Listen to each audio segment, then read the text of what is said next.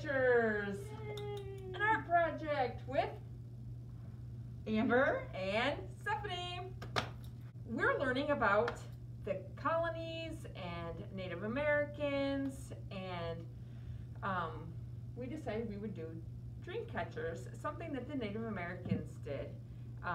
People came from Europe to live in America, and when they arrived, the Native Americans were already living here. The Native Americans taught the settlers all kinds of things. So what kinds of things did they teach them, Amber? They taught them how to live. They taught them how to grow food and to keep food fresh. And so it didn't go bad as quickly. They taught them how to work the soil because it was different from where they came from.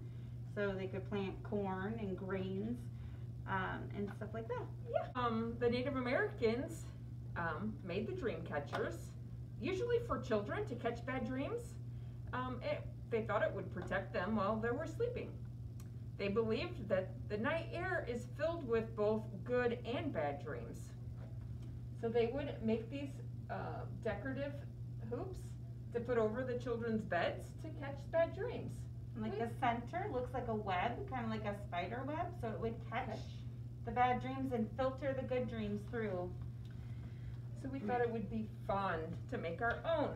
And you guys could try this at home maybe if you have a paper plate, some yarn or string or even ribbon. We used some feathers that we already had here in the classroom, but you don't have to use feathers. Maybe you could go outside and get some leaves and tape those to the bottom as well. So what I did was made a circle in the middle of a paper plate, and I'm going to cut that circle out. And so to do that, you kind of have to puncture a hole in the middle of your plate like that and cut to the circle that you had drawn in the middle. Just be careful of your fingers that you don't go through and cut your fingers. Yes. Or make sure nobody's standing behind the paper plate when you do it.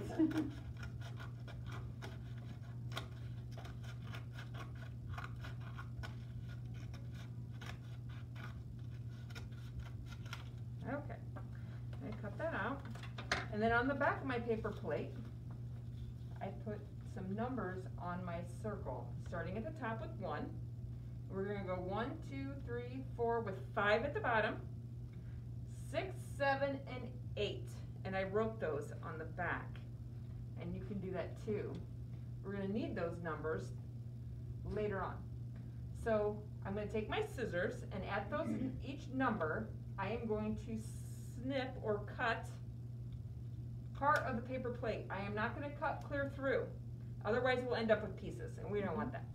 We want it to stay whole. So we're just going to cut maybe halfway through or just a quarter of the way through our paper plate.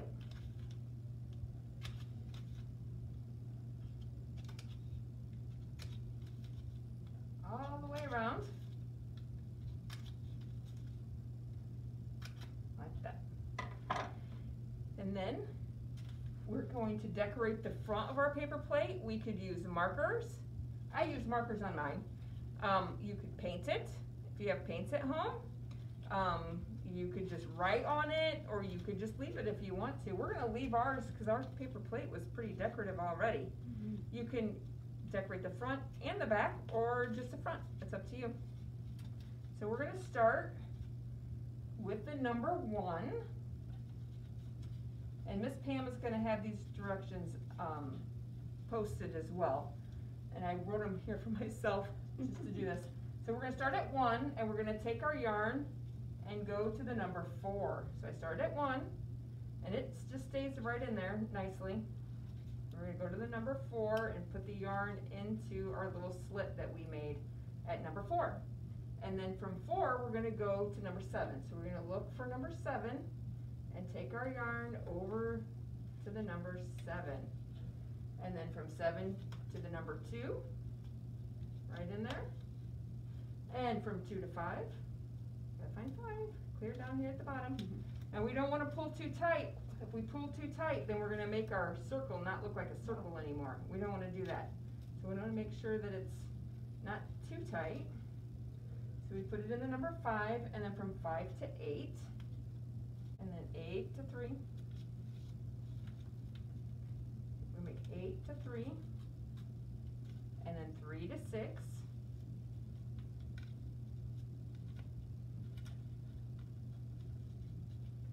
6 to 1. Back up here to the top. Just like that. And now I'm just going to cut my yarn off like this. There we go. You can do this twice. I did it twice on mine to make it a little thicker, but you don't have to. I only did it once on this one. And now we're going to decorate it. I have some yarn here to add the decorative part here hanging down. You can put lots of them on the bottom or just 1 or 2. It's up to you. Amber, could you hold this for me? Thank you. I'm just going to tie mine off. My string, yarn, like I said, ribbon, just whatever you have available at home. And I'm going to tie that. The length is up to you as well. You might want them all the same length. Maybe you want them different lengths. It's up to you. You choose.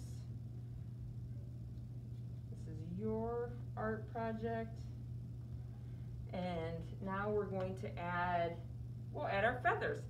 And like I said, if you don't have feathers, maybe you can go out and pick up some leaves, because that would be fun. It's a nice fall day. Pick some up. Pick up the ends. There's one. We'll use maybe yellow.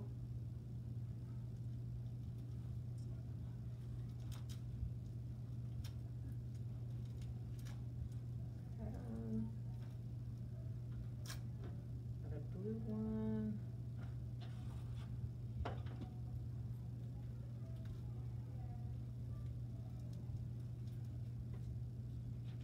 And let's do green.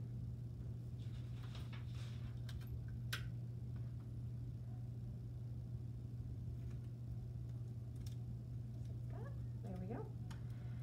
The first one I did, I used beads because we had beads.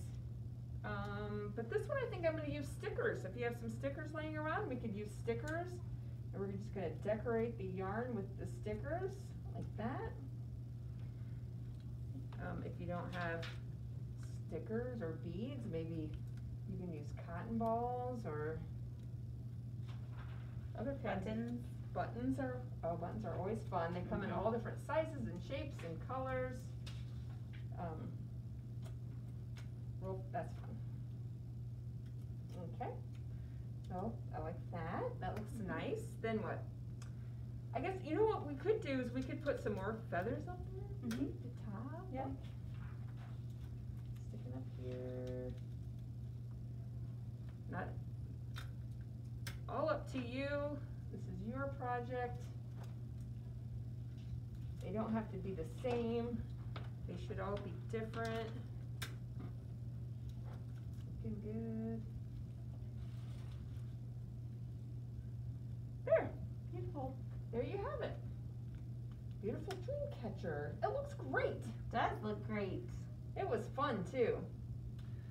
Now you can put it above your bed and it'll catch all the bad dreams and filter all the good dreams into your head. So this has been Art Time with Amber and Stephanie.